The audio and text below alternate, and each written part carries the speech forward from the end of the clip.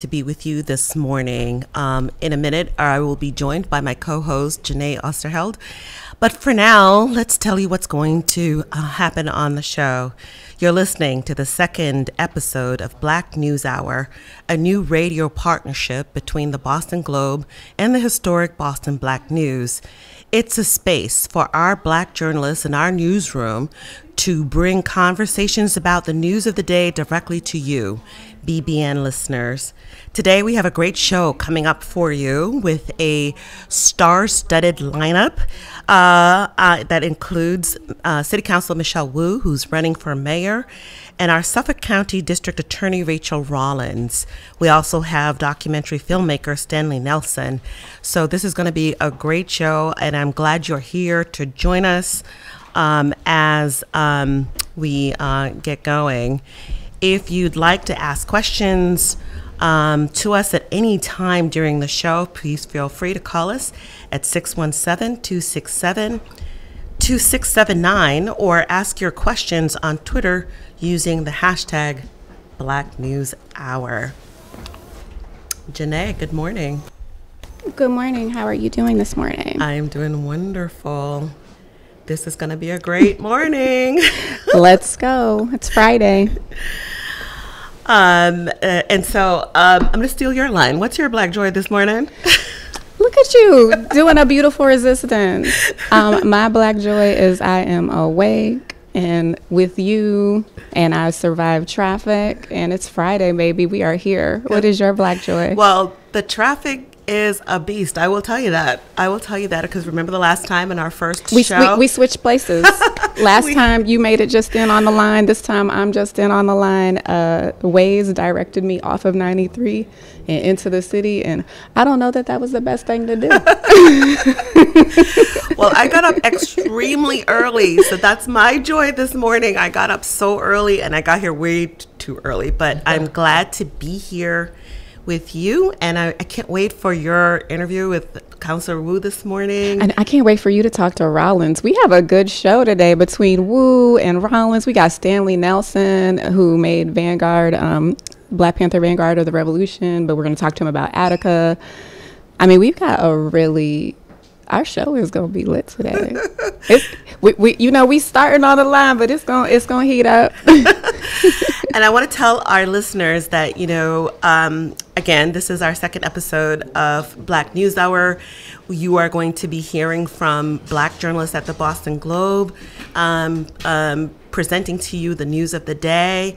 Janae and I are starting it out, but we'll be hearing from a lot more from our newsroom. Oh, yes. You're going to hear from a roster of Black voices and all the melanin magic at the Boston Globe. For more content like this, please subscribe to our BNH newsletter. You can visit globe.com/Black News Hour. Okay. And so in a few minutes, we will be talking to Councilor Wu. Janae, did you watch the debate on Tuesday? I was unavailable. But I did watch it. There were a lot of fireworks. The election is coming up on November 2nd. The city has two choices to make in terms of who's going to be the mayor. And we had Anissa Sabi-George on the last show. Michelle Wu's going to come on. Oh, yeah. And AEG be coming with them shots at Wu. So I'm very interested to see if Wu's willing to talk about that today, because she runs a pretty clean, neutral campaign. So I'm definitely interested to see what she has to say about the many shots taken. Okay, so we'll be right back with Janae talking to Michelle Wu. Stay tuned. See you in a few.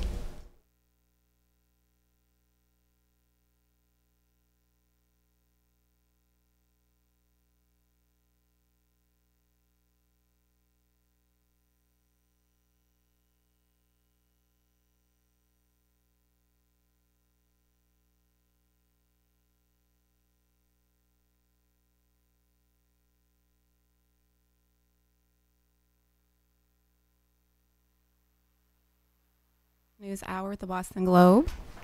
Good morning. How are you? I'm doing well. How are you? great. I think you and I traded places this morning from our last show.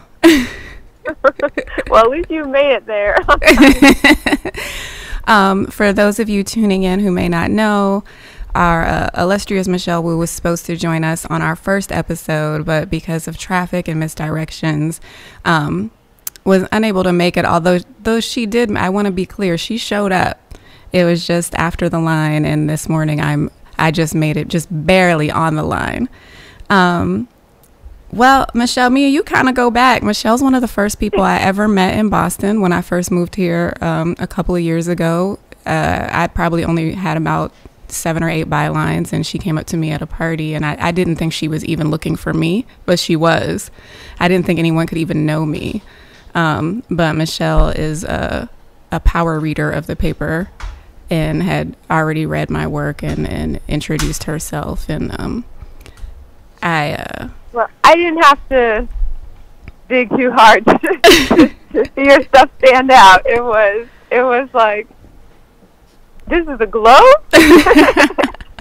Well, Michelle, I want to jump right into it. Like, it's no secret. I'm a columnist, so I'm allowed to say this. I'm definitely I'm part of the Wu-Tang Clan, out with the old, in with the Wu. But I want to ask you right off the bat, like, how does your policies and plans directly impact and uplift the Black community here in Boston? Boston is a city that has all the resources in the world, and yet our history and legacy of systemically leaving out Black and brown residents, of unaddressed racial traumas going back from busing and redlining and so many other incidents along the way. We have never fully had that conversation in our city, and I think we talk in different silos and community members and through the political process we have conversations kind of tiptoeing around things year after year, campaign after campaign. But what I'm proposing comes from the vision of community members that now is the time to be bold, because if we don't address our underlying crises in this moment, it's almost going to be too late. And so our plans revolve around the idea that Black and brown families, Black families and residents deserve, need, are a critical part of building our community, and should be able to stay and afford to live in Boston, right? The census data shows that even as our city is growing quickly, the number of Black Bostonians is going down. Right? The number of families with kids is going down because people are getting pushed out. So our plan to boost home ownership and close the racial wealth gap centers first-generation home buyers, centers Black and brown residents. The big component of our economic justice and economic development plan is the principle that we can't have a thriving business community in Boston without a thriving Black business community. And so we'll put dollars right away to make sure that we're continuing the fight and closing the gap when it comes to how city dollars and contracting go to build wealth in Black Boston, and make sure that all the opportunities we're creating, the vacancies around the city, that on Newberry Street, in the Seaport, we are opening up jobs and opportunity and making sure that there is full representation and Black businesses claiming space and bringing opportunity there too. Absolutely. And then in terms of education, no, let's talk about education, actually, because that's something that we haven't talked about enough of this entire before we got to the primaries and now. So actually I want to hear about your plans for education for everybody. Yeah, I mean, Massachusetts has gone through a couple decades of reforms where, through testing and measuring and accountability metrics, we have seen the top end of sort of wealth and income students from those communities do very, very well but the gaps have persisted and gotten bigger. And now is the time to recognize that what happens in the classroom depends on what our young people are experiencing at home and in the community, and we need to wrap around full support. So we're bringing a whole child, whole community approach to education, closing the gaps when it comes to early ed, focusing on vocational ed, fixing our facilities, which are crumbling, especially in the schools that are a vast, vast majority Black and brown young people. So we're going to think big on the Boston Public Schools, too. No, I like that you think big. You said something earlier this week about you're not in the business of thinking about what we can't do, but what we can do. And, Michelle, you carry yourself with a lot of grace. I'm a little pettier than you. And, as you know. Well, there's what happens at the debates, and then there's what happens after the debates. Right. And, I think back to how Marty stole your thunder when you were going to announce, and he announced ahead of you.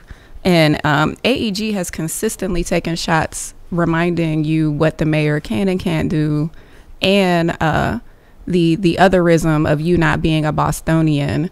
And I want to talk about the implications of that. Like, how, you are not a Bostonian by birth or by raising, but you are a Bostonian. Can you talk a little bit about us bridging the dividing lines between transplants and natives and the implications of the otherism that we've seen over and over again during this campaign? Yeah, and I'll just say, on all of this, the kind of the tone that the race is at now, the focus not on policy, not on track record, not on vision, but on, things like this. Mm-hmm. For me, I've been in Boston politics for nearly a decade now, and it's been nearly a decade of dealing with this. So if people think that it's going to throw me off my guard right now, at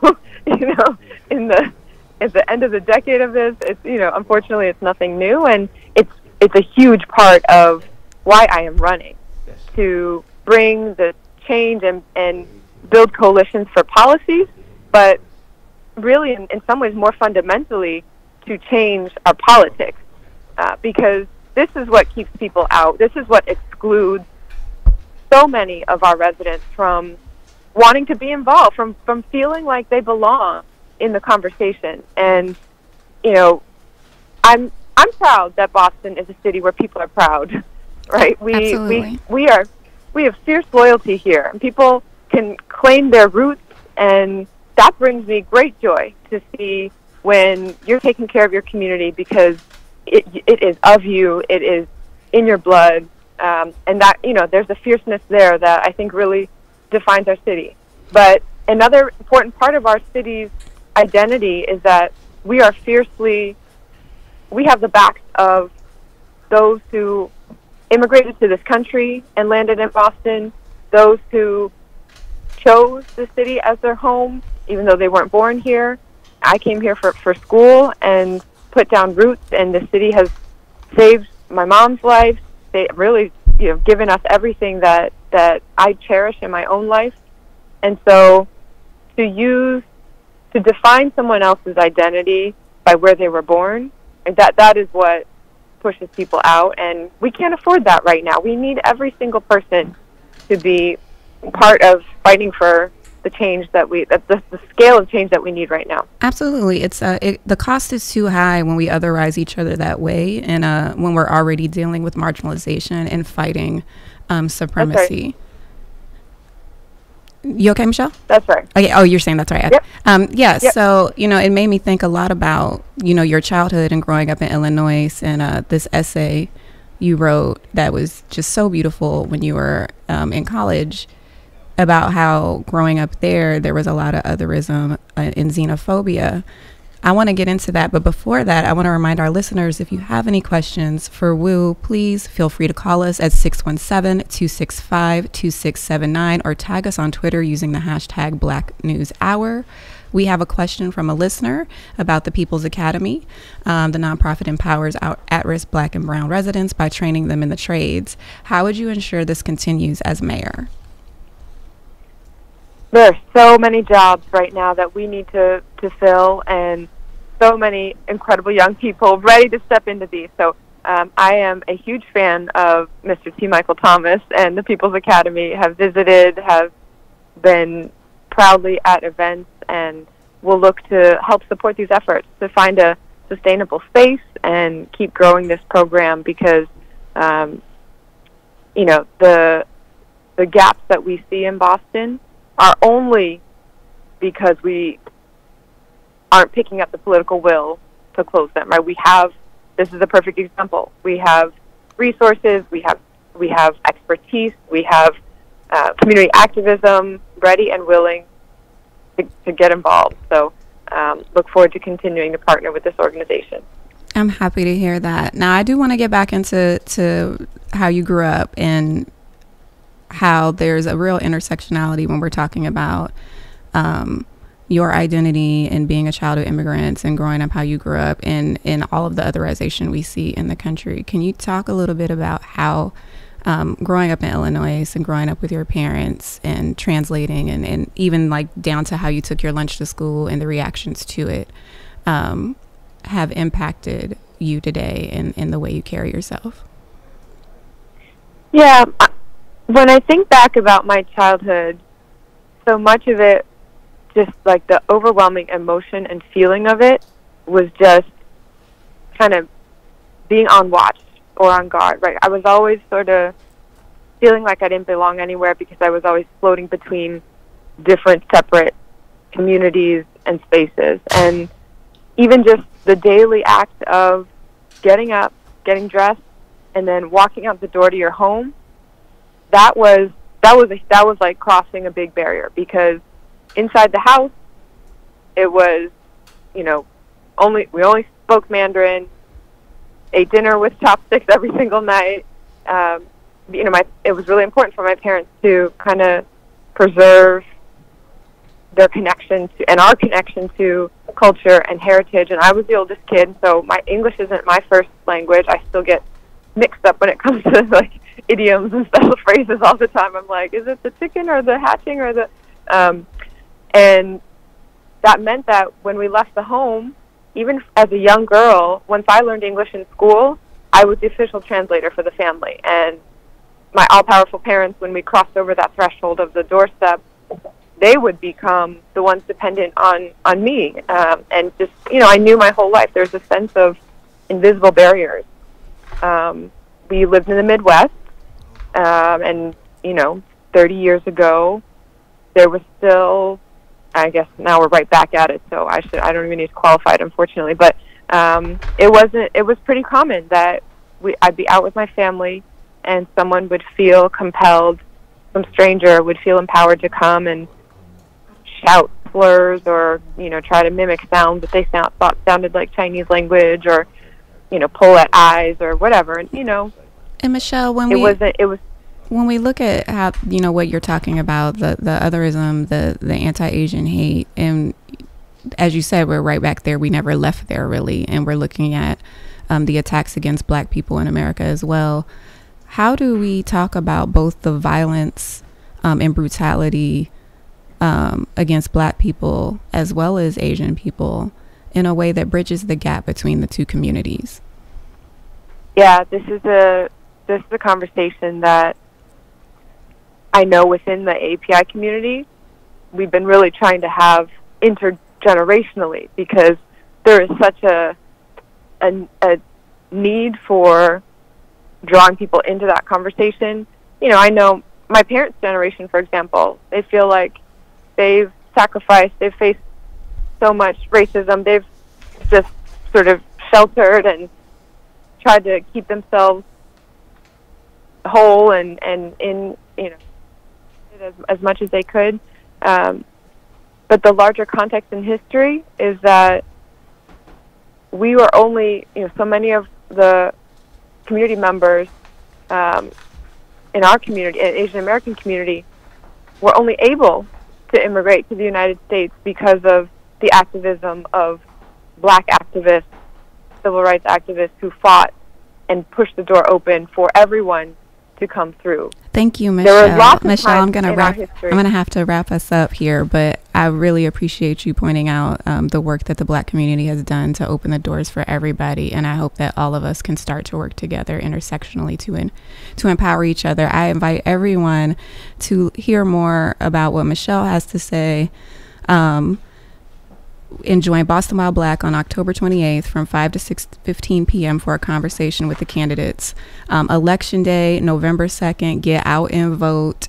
We have a duty, no matter who you're voting for, to exercise our civic rights and vote. Michelle Wu and Anissa Asabi George will join BWB to discuss policies, planning processes, and funding strategies needed for Boston to become a vibrant, creative, cultural, and social hub for Black people. Visit the BWB mayoralforum.eventbrite.com to register. Michelle, thank you so much. Do you want to say one more thing before we close out here? Thanks, Janae. It's been fun as always, and it's so important for everyone to get out to vote. So this is going to come down to turnout. We've got to mark your calendars. November 2nd, early voting starts tomorrow. Early voting starts tomorrow. Get out there. Thanks, Michelle. Have a great day. Bye. Bye.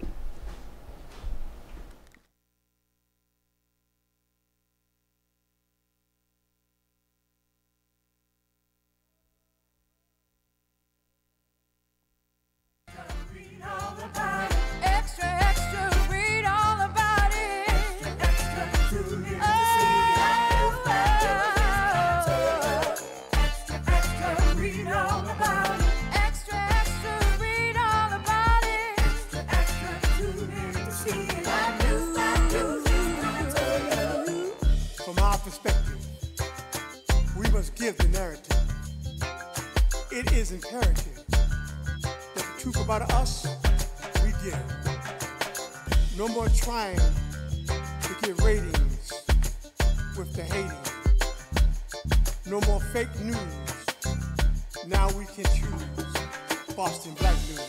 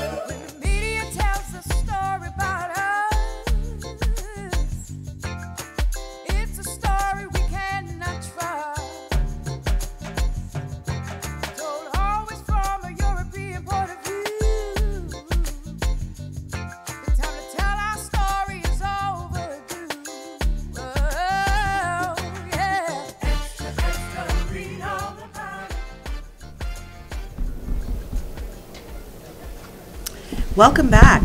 If you're just joining us, I'm Megan Irons from the Boston Globe, and you're listening to Black News Hour. In this segment, we are thrilled to be joined by our Suffolk County District Attorney, Rachel Rollins, the first district attorney, the first female district attorney in Suffolk County, and the first woman of color to be DA in Massachusetts. DA Rollins, welcome. Thank you so much. I'm going to give you that fist bump. I love it. It's such a pleasure to have you here on our second episode of Black News Hour. How are you doing this morning? I'm well. Thank you for asking. And you're in the studio in Codman Square, so this is wonderful for us. Before I get started, I want to just share with our listeners some little bit of information about you. You were elected in 2018 on a platform of bringing reforms to the DA's office, such as not prosecuting low-level crimes. Your office was the first in the nation to have a digital integrity team, which helps investigate officer-involved shootings and allegations of excessive force. You're a former prosecutor and a proud resident of Roxbury, where you live with your daughter and your two nieces. Again, we are so thrilled to have you here.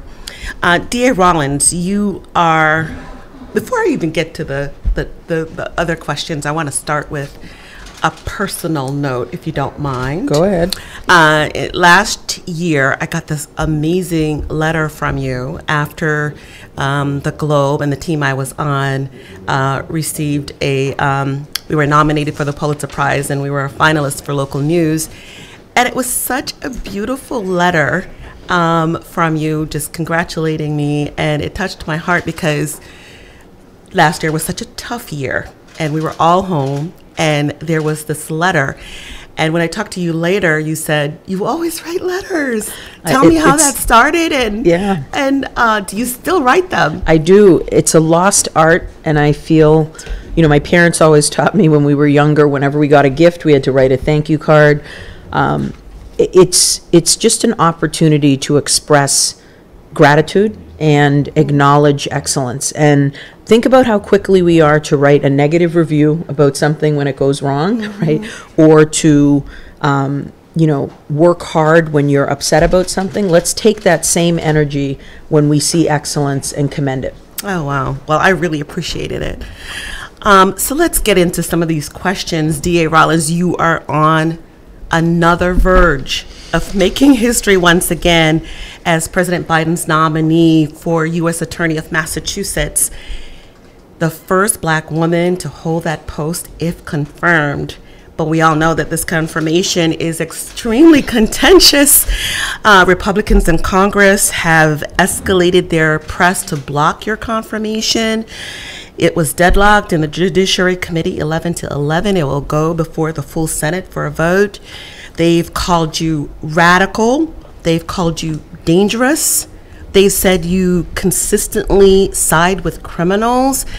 Senate Minority Leader Mitch McConnell even stood on the Senate floor this week and said you were soft on crime. As you're listening to all of this, all the way here in Boston, and listening to all this rhetoric in D.C., what's going through your mind? How do you feel about it? How do you feel about that? So it is surreal to have 22 senators spend more than an hour talking about some of my policies, but this is bigger than me. This is about being smart on crime. And I am very proud to be smart on crime. The reason why I thought to possibly presumptively dismiss low-level nonviolent crimes is so I could use all of that wasted time and energy focusing on the violent, serious crimes that actually impact public safety. So that's number one. And number two, the entire time I kept thinking, but Boston's one of the few major cities in the United States of America where violent crime is down. And, I just would really encourage people to look at the facts and to recognize, and I certainly am not taking credit for that, but I can assure you, Megan, if it were up, my face would be on posters everywhere and on the cover of the Globe and the Herald. So we had a 20-year low in homicides my first year in office. Violent crime is down over 20% on a 5-year average, according to the Boston Police Department. These aren't my numbers. So I am going to keep moving forward and doing what the people of Suffolk County elected me, with a mandate, by the way, of over 80% to do. And I didn't trick anyone. We put these policies up before the primary several weeks, and I said, if you don't agree with this, vote for these other 4 people. We won with 42% in the primary and over 80% in the general, and I am going to continue doing what the people of Suffolk County put me here to do. Are you optimistic about the confirmation process? Where's your mind on that? So the more we have the United States of America talking about criminal justice reform, talking about racial and wealth-based disparities, talking about data, and evidence-based solutions, that's a victory. This is bigger than me right now, right? So although, yes, my name is being said, and it was, again, surreal to have Senator Mitch McConnell say something about President Biden, Attorney General Merrick Garland, and District Attorney Rachel Rollins, but I am not the only DA doing this, right? I am proud to have over 65 of my colleagues around the country wrote a letter in support of everything I'm doing, saying not only do we do it, we look to Boston at times as a leader in this field to try to replicate what we're doing here. 2 or 3 days ago, Megan, the Boston police had a 7-hour standoff with an individual with a gun in our communities, and they patiently de-escalated that situation, and nobody was hurt that day. Yes, the man was arraigned and charged with some crimes, but he lived to see another day, and so did those police officers. We are doing something very special here in Boston, and it is not just me, it's my law enforcement partners, and we should be proud of that. So you are optimistic, yes? I am I'm cautiously optimistic. How about that? It is going to take 2 separate votes on the Senate floor in order to, there has to be a petition to discharge to remove me from the Judiciary Committee, and then another vote of the full Senate to actually move forward with my nomination. But I am optimistic. And no matter what, like our community knows, we will be fine no matter the outcome. DA Rollins, you talked about you are pro-justice and not pro-lawlessness. What do you mean by that, and why do you think your critics want to continually label you in the latter category? Well, look, that's a false choice, right? Like, when people try to claim that I am pro-lawlessness, who would run for office at the age of 46 or 47, put their life on hold? I wasn't paid when this happened. It's the hardest I've ever worked in my life to promote, like, that doesn't even make any sense, right? And quite frankly, I chose to live in the community that has the most violence and harm in it, because me and my daughter and nieces, we demand every day that we're safe, and we get to live in communities just like the W towns, the Westons, the Wobbins, the Winchesters, the Wellesleys, where they can walk out and play on their street. We want to do the same thing. So violent crime is down in Boston. That's not lawlessness, right? What we are doing is diverting a lot of funding away from nonviolent, non-serious crimes to solve unsolved homicides, right? I created the Project for Unsolved Suffolk Homicides. There are over 1,300 unsolved homicides in Boston dating back to the 60s. We've made arrests and arraigned 3 different murderers that we are going to move forward and counting from 20, 30, and 40 years ago. That's because we shifted our attention there. We created the Crime Strategies Bureau. We are disrupting crime now, and I would say back, I reject that premise, and we are going to be pro-data, pro-justice, and pro-community. I think we have a caller. Can we hear that caller right now for you? Good morning. Good morning. Yeah. You're on at Black News Hour. Okay, thanks. I have a question for your guest, and my question is, why are these Republicans who are blocking your nomination to be, a lawman or a lawwoman, are so scared of you, Will? That's a good question. That's a really good question, and thank you, caller. Look, the district attorney, the elected district attorney, is a much different job than the appointed or nominated U.S. attorney. But I think what they're afraid of is the criminal legal system works incredibly well for certain people. If you are wealthy and privileged, if you can pick up a phone and know the chief judge or the chief probation officer or a detective or an officer in one of the police departments, you can work the system. I say all the time, sir, I'm not trying to pull their ceiling down to our floor. And that premise, when they shake their head and say, yeah, we don't want that, that proves that the system is working better for you than it is for other people. I want to lift the floor up to the ceiling. I want everyone to believe that when they walk into the Moakley Courthouse or the West Roxbury Division of the Boston Municipal Court, that they have a fair chance of being looked at as a full mosaic and a full person and not just the snapshot of why they are there, and that we will try to give wraparound services, not just to the victims and the witnesses in the community, but also working with the public defenders or court-appointed counsel or private counsel to get this individual help. In the short time that we have left, I just want you to weigh in on the mayor's race. You backed Andrea Campbell. She did not make it. What do you think of the two finalists that are in the race right now? So I did vote for Andrea Campbell. I didn't officially endorse in the race there. Look, I think Michelle, they're both excellent and hardworking. Michelle Wu is aspirational. I think Anissa needs to work on not saying no to everything, but I need to hear how we get the answers, right? What I won't do is allow our community to be sold a bill of goods, and then when somebody gets in the office, nothing happens. I also need Anissa to move off of sounding as if the answer is just no. So I am proud of Anissa's hard work. I know Michelle is thoughtful and cares about the city, as both of them do. We're going to have a woman mayor, which makes me very happy. Are you going to endorse? I'm thinking about it. Okay, let us know if you do. Well, that's our segment with DA Rollins, which was such a pleasure. Thank you for being here and coming all the way down to Codman Square. I've said that before, but it's early in the morning. Thank you so much, and we'll be right back.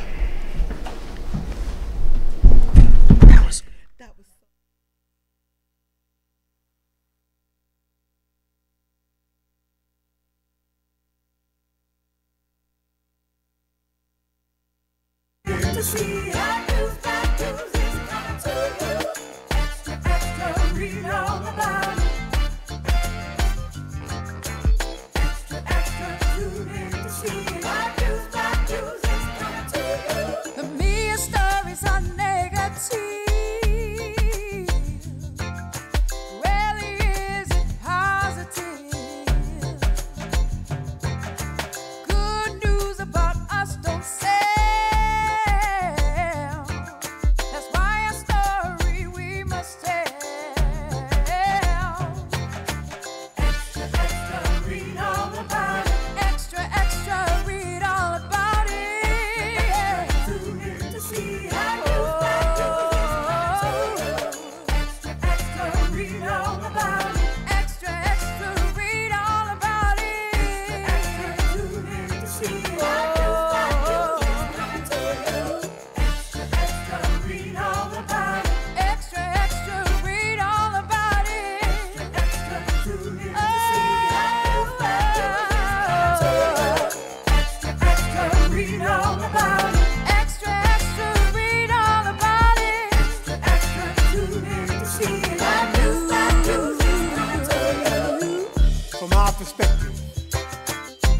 Give the narrative.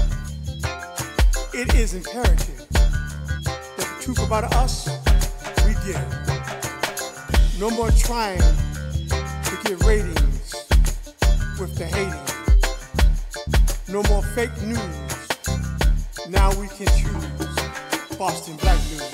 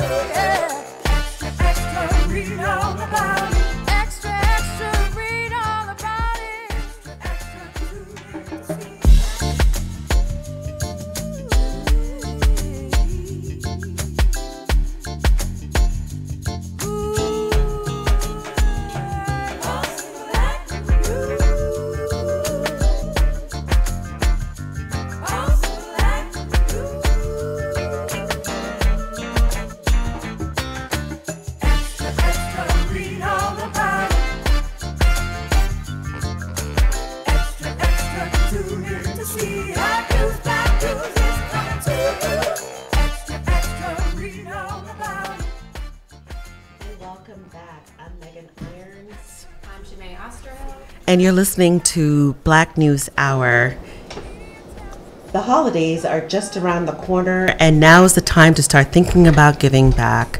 Globe Santa, a program of the Boston Globe Foundation, has delivered holiday gifts to Greater Boston's children in need since 1956, and the number of families requesting assistance has continued to grow. Consider providing families with gifts or donations this holiday season. Through the thoughtfulness of our contributors and volunteers, all donations go directly to support Globe Santa. Visit visit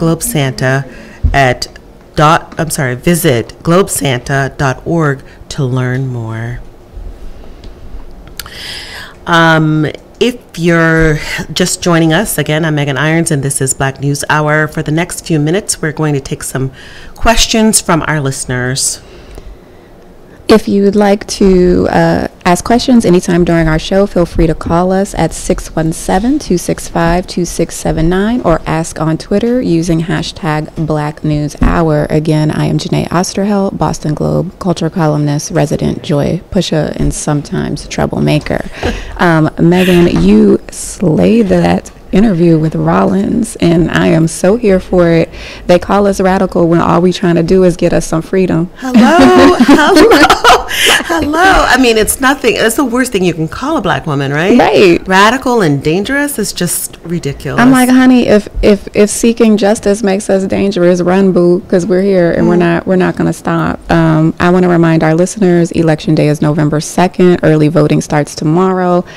Vote how you're going to vote. I support your civic rights. Just please get out and vote. And I want to say, Janae, that you did an awesome job talking to Michelle Wu as well. I loved what she said about her plans for the black community and how important it is to not ignore this particular group of people, our people. Absolutely. So this is that was great. And I think it's important that we recognize that there are overlapping struggles between our community and other marginalized communities. And you know, they want us to fight in silos, and we'll only get stronger together You're right. if they acknowledge the work done by us and that we've been doing this work and opening the door for everybody.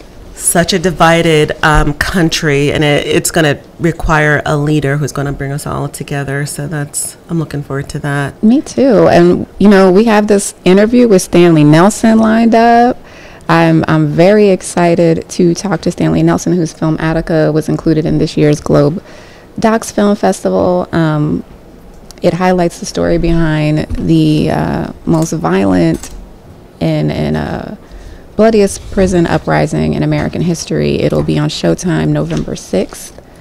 And we both watched it, and you know, I have to say it is just a scathing reminder of how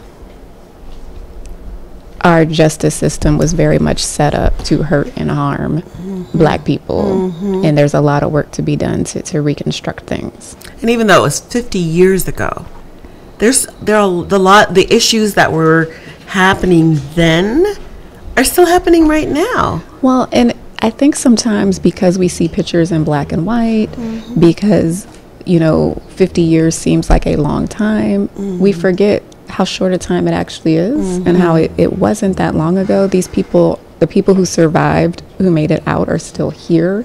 Their kids are still here. It's like, these are fights we're still actively fighting. So the work Rollins is doing is so essential when you watch something like Attica and you realize what she's saying is not radical, it's necessary. And you know, I when I was watching it the other night, I was drawn to all the protests that we've been seeing so far. I was drawn to the, made me think about George Floyd and what happened in his murder, the response from the community pushing for criminal justice reform. And a year prior to that, we saw prisoners protesting just inhumane treatment they were receiving inside. And it just made me think that the struggle for humanizing people, even people who have committed crimes, still persists, still persists. Janae. Well, trying to convince people to see the humanity in others, be it those who have committed crimes, those who are just different than them, just others, period. Anyone who is not them has been a persistent struggle of humans always. And it's, I'm thinking about that documentary and how, everyone went in there to kill the prisoners, guns blazing, and they were screaming, very much targeting black people. Even the president, it was like, was it, did you get the black people? And it's all rooted back to slave patrols, and you think about the people in that town, the poor white people in that town being given the power in this place, over prisoners, which is similar to like the slave patrols, which was also using rural white people and pitting them against, enslaved people who had no power. You shouldn't have to qualify being treated with just basic human decency. Like, someone was like, well, no one said what all these prisoners were in jail for. Does that mean that they should be brutalized every day that they wake up? That's well, those images in the film were just beyond disturbing. But what was also really powerful along with that was that we never really understood why these prisoners resorted to the violence that they resorted to, and it was because it was the treatment was so horrific. 1 shower per week. I was going to say per day. 1 shower per week, no medical care, just being treated like they, as I said before, no humanity. And even when they quashed the rebellion, they stripped them naked and have them parading around and violating walking on glass. And violating them, like literally physically violating their bodies, like basically sexually assaulting them. It's not language I think that they would have used then, but that's what it was. And these are not things that are of yesteryear. I mean, you think of Khalif Browder, and I mean, there's story after Sandra Bland, like there's story after story of people being treated. Amadou Diallo, like, these are things that are continuously happening in our so-called justice system. Well, we were expecting to have Stanley Nelson on the phone. He didn't make it this morning, but if you were listening to Janae and I, you better watch that show. It's on. It's on Showtime, November 6th. I think it's a necessary documentary to watch, and I think it's the perfect thing to watch as we discuss reimagining what justice looks like. I also think if you're going to watch that, the perfect companion book is Becoming Abolitionist by Derek Purnell. I'd like to invite Greg Lee to come talk with Megan right now about the Globe's Amazing Fresh Start initiative, because I think as we talk about justice this hour, as we talk about elections this hour, the Fresh Start initiative, where the Globe will allow people to appeal their presence in older stories that are disparaging, it's the perfect time for that, because after we have this conversation, Megan and I are going full Black Girl Magic, uplifting all the good news. So Greg Lee, if you are in the house, please come take my seat. We'll be right back. We'll be right back.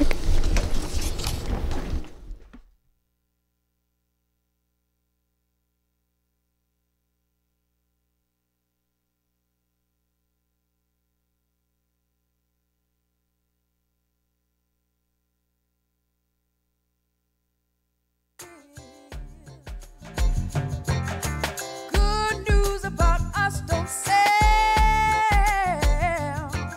That's why a story we must tell. Extra, extra, read all about it. Extra, extra, read all about it. Tune in to see how extra, extra, read all about it. Extra, extra, read all about it. Extra, tune in to see how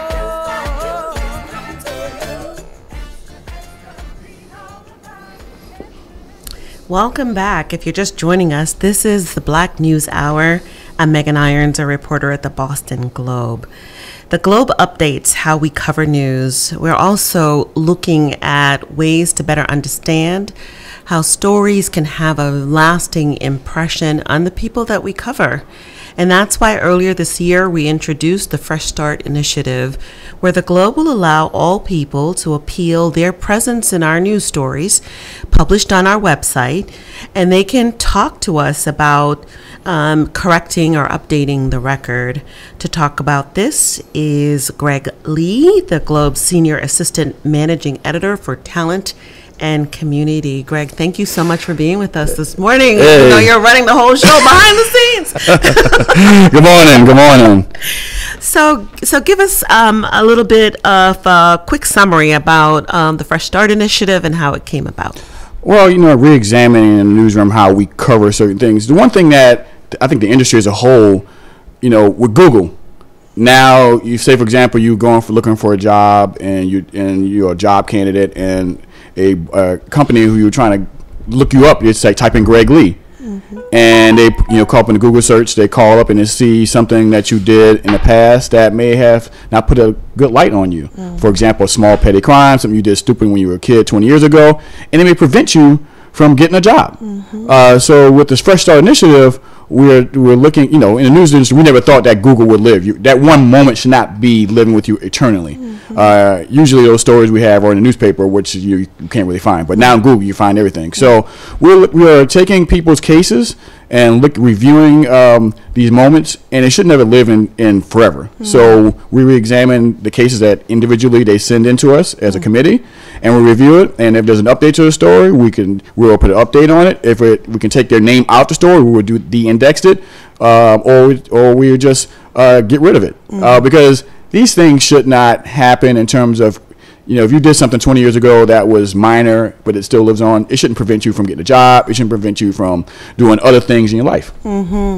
This is such a great initiative, and I know the Globe and other news organizations are taking this on as a way of, I guess, social justice in a way, right? Yes. What do people need to do? Like, let's say you were arrested and we reported about it, and then they found no probable cause to pursue a case. How can they apply to the Globe and get that Globe story updated? So you go to bostonglobe.com /local. You go to the local section, the metro section of our website, and there's a big logo that says Boston Globe Fresh Start. And you click onto that and you see all the details in terms of how you submit your appeal. And once that appeal comes to us, we will review them and we'll update you on our decision. But I think this is a great thing because, yes, as you mentioned, a lot of other news organizations are doing this. I just got a call from another newspaper a couple weeks ago about what we were doing because they're looking forward to putting that in their community because, again, one bad moment should not carry with you for the rest of your life.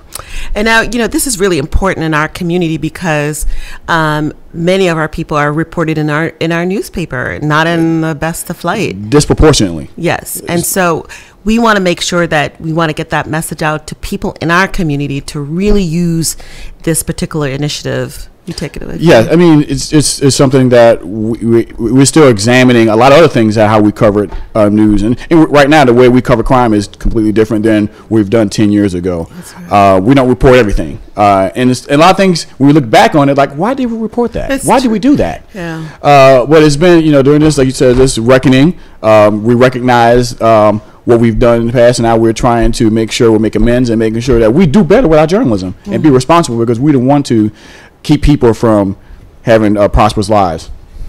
Hey, Greg, we have a couple of callers on the line. Caller, you're on. Good morning. This is Jamal Crawford calling. Hi, Jamal. Hello. And Greg, it's good to see you. And this is a great format. Everything looks great, so I'm loving this. I have a question for you, though, as it relates to the Globe correcting, for instance, things about personal, people. So as an individual, you can say, hey, I feel as though coverage is wrong. You can chime in. Is there any mechanism about coverage that the Globe may just get wrong on its own and recorrecting that? Is there any recourse, or is the Globe looking into just coverage that it may have gotten wrong on its own? In some cases, some of these people are no longer here, or in turn, sometimes there may have been coverage about another person but the Globe would have to figure that out. Is there any response to that? Yeah, I mean, you could do letters to the editor, or also, since as Megan mentioned, I am the community managing editor, and you can certainly email me. My email at the Globe is greg.lee@globe.com. If there are any issues, and I could investigate and examine where we are, and if there's any missteps or misrepresentations, we can definitely look at it from there. I will also add that, if we make an error, we do our best to correct the record. We run corrections all the time on stories that we could have gotten faulty information, or we could have made the errors ourselves. And so we try to correct the record that way. I don't know if we're going to go all the way back and correct every little thing, but we will do our best to correct the record as best as we can. Is there another caller? That was Stanley. Oh, okay.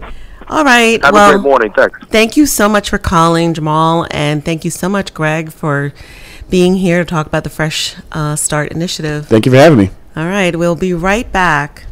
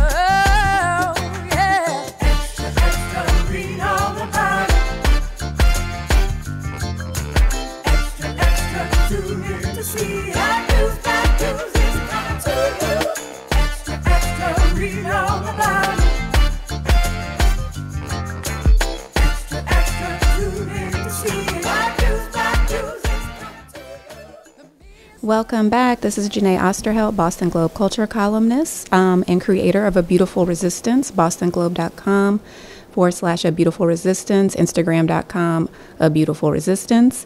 We tell Black stories through the lens of joy and dreams and just Black beauty. And our first episode debuts October 31st. Please tune in, and we will be back November 10th every Wednesday. We're going to play a clip to get you excited and sharing your beautiful resistance. My life is a beautiful resistance because I am doing the most I can because of the power of the word no. Simply because it exists. Because I woke up today with breath in my body. Because as a little girl who grew up in Roxbury is now sitting as the first Black mayor. It's because I get to shape the spaces that I'm in. Because I'm a hip-hop violinist. Because I'm loved by Black people. Because I love my Blackness. Don't fade away. I walk the line. Please tune in and join us at bostonglobe.com/A Beautiful Resistance and share your own beautiful resistance at Instagram.com/A Beautiful Resistance. I am here with the marvelous Megan Irons and could not be more excited. This is one of our dopest reporters. In the background, you can't see him, but we have Cheney, the director, and Keeks. They are my team at A Beautiful Resistance. And Megan, can you just tell me what makes your life a beautiful resistance today? I love what someone said in that recording, which is, I got up with breath in my body. That was Oompa. Please listen to Oompa's new album, Unbothered. She is a Boston beauty, and her new record's amazing. My life is a beautiful resistance today because I am here with you. And, this news hour is so essential because it is important that we hold space for the Black community in Boston. We hold space for each other as Black storytellers in Boston. And we make space not just for the most important news of the day, but to celebrate our lives every day. Mm-hmm. And, we're almost down to the end of our show, so here's our final words. Well, this has been a joy to be with you for the second episode. We did the first one and the second, and I'm so glad you are my co-pilot. We are co-pilots, and I'm glad we were able to talk to the people that we're able to talk to, and I totally agree with you on the fact that people in our neighborhood need to see us, hear us, read our stories, and we're so delighted to be sharing that with you today. Thank you so much for Black News Hour. See you next time. Globe.com/Black News Hour.